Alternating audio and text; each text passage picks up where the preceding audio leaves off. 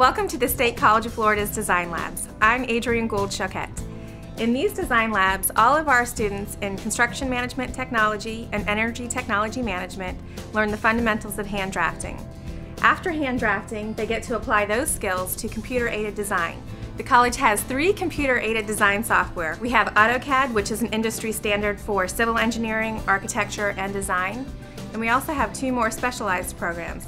Revit, which is part of the Autodesk suite and is more for architecture, and SolidWorks, which is a design software. They use these programs to bring their ideas to life in our rapid prototyping. Now we're in the rapid prototyping area with our 3D printers. This is where students' ideas become reality. Students can test their designs for functionality and manufacturability. When they've worked out all the kinks, it's time for manufacturing.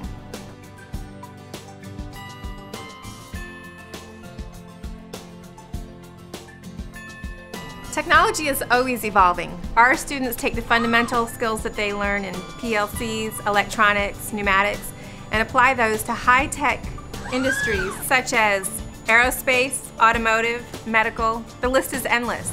And we train those students right here at the State College of Florida. And not only do we train production engineers and construction managers, we train them in sustainability.